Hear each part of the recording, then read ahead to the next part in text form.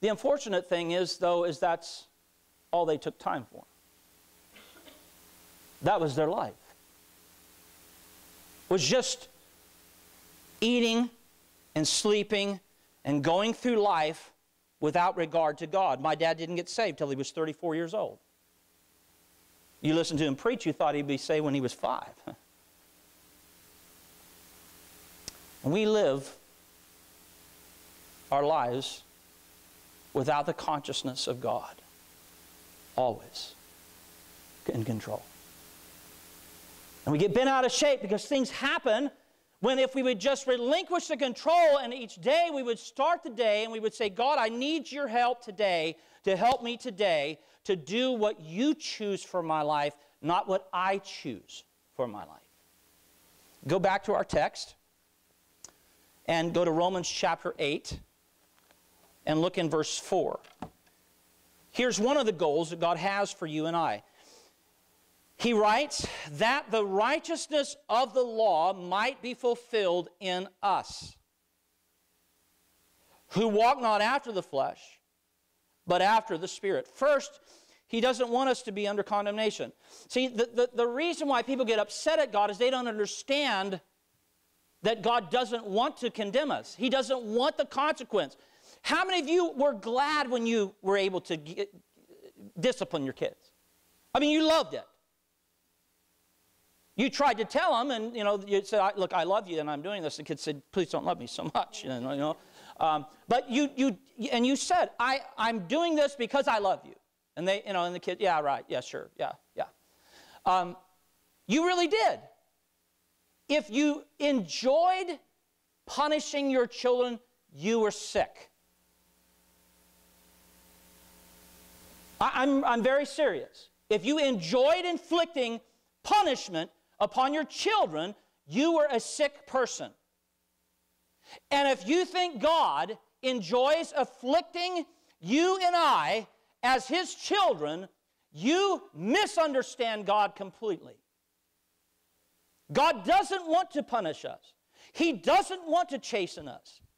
But the Bible says, whom the Lord loveth, He correcteth or scourgeth, and chasteneth every son whom He receiveth. Or He chastens those whom He loves, and He scourgeth every son whom He receiveth. There isn't a Christian who lives in this world or any time in life that is not chastened by their Heavenly Father. And all God is doing is trying to get our attention to say, give me the controls. Give me the reins. Just trust me. And that's one of the most difficult things for all of us in this room. Every one of us. He wants to fulfill the righteousness of the law in us. He wants us to be holy. He wants us to be different. He wants us to fulfill the things that Christ did. He wants people to see us as being holy people.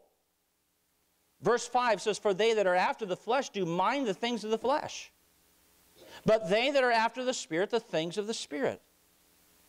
For to be carnally minded is what? Death. Now, any of your kids ever done anything silly? You would say another word, but we got kids here, so I won't say the word. Starts with S, though. And it ends with a D and has a P in the middle of it. Any of you ever had it? And you just can't believe they did what they did? And you know yourself in your life, you did the same things when you were their age to your parents. The Bible says to be carnally minded is death.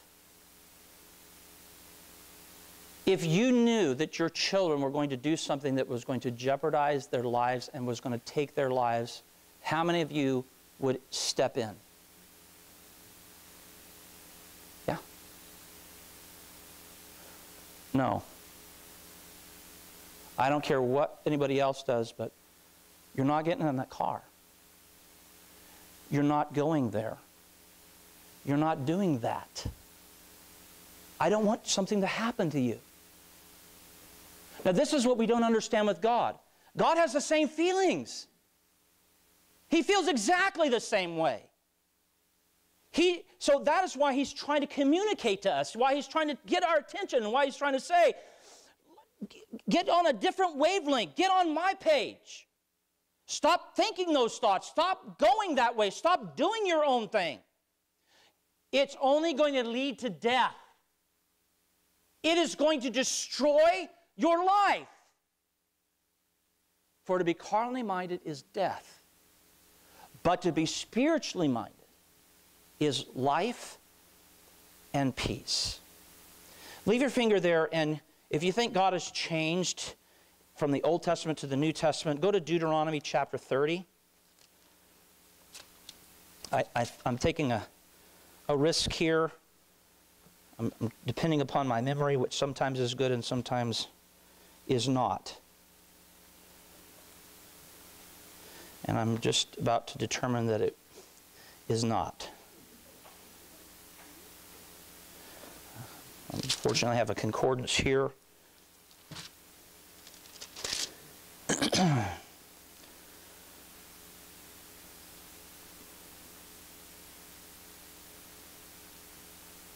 passage is Deuteronomy, and it says, choose life or choose death.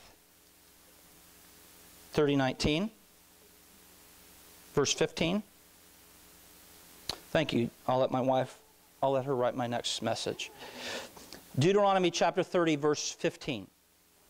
And here's what God says. He's saying this to His children, to the children of Israel. See, I have set before thee this day life and good and death and evil. In that I command thee this day to love the Lord thy God, to walk in His ways, and to keep His commandments and His statutes and His judgments, that thou mayest live and multiply, and the Lord thy God will bless thee in the land whither thou goest to possess it. But if thine heart turn away, so that thou wilt not hear, but shalt draw away and worship other gods and serve them, I denounce unto you this day that ye shall surely what? Wow. It's not any different what he's saying in verse number 5 of Romans 8. He's saying if you're going to live carnally minded, this is what's going to happen to you. But if you live spiritually minded, it's going to mean life. It's going to mean my blessing. It's going to mean a whole different life.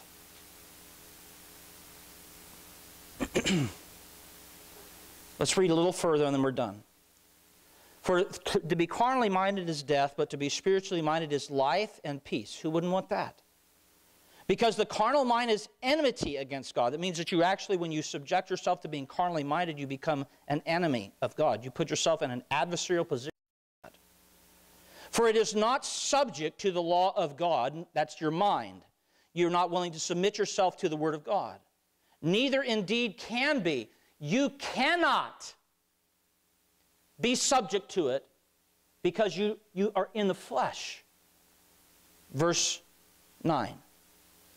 8, and we'll end here.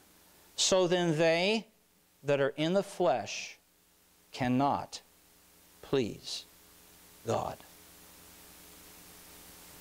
When in Rome, walk in the Spirit.